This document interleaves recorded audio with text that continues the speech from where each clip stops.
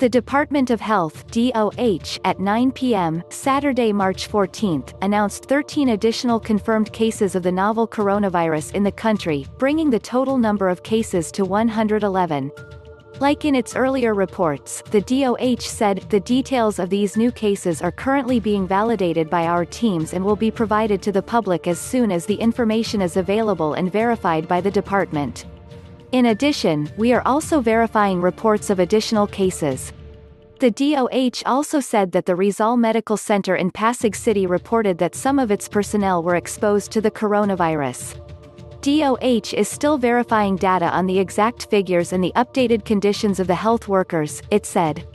Health Assistant Secretary Maria Rosario Vergir said during the press conference on Saturday that they are enforcing strict infection prevention and control procedures in hospitals, including the Philippine Heart Center.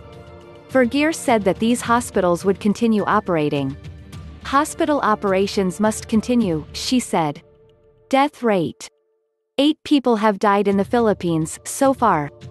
Vergir said those who died were patients who were considered as most vulnerable because of their age and pre-existing illnesses. These are the elderly and those with underlying conditions like diabetes, heart ailment, high blood pressure, cancer, and those who take medicines that weaken one's immunity.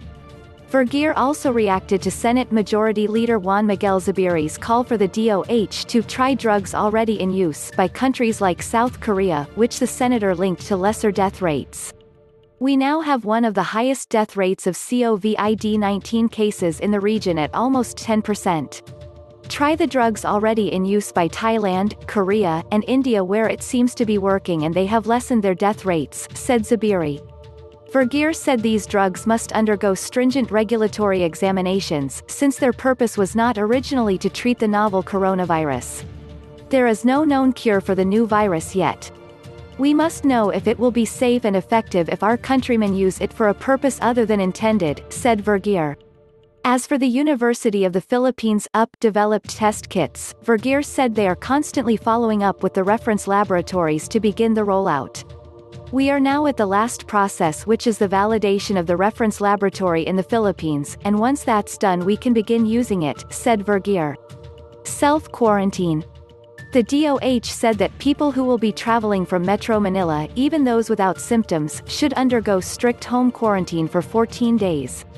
Travelers from NCR who are out of the region will be considered as persons under monitoring (PUMS), said the DOH. Those traveling from Metro Manila with symptoms such as fever and respiratory symptoms are considered persons under investigation (PUIs), and they are advised to seek medical attention from a health facility. The rising number of COVID-19 cases has prompted the government to impose a 30-day lockdown in Metro Manila beginning Sunday, March 15. The Metro Manila Council on Saturday urged local legislative councils in Metro Manila to pass ordinances imposing an 8 p.m. to 5 a.m. curfew starting Sunday, and ordering the temporary closure of malls and similar establishments.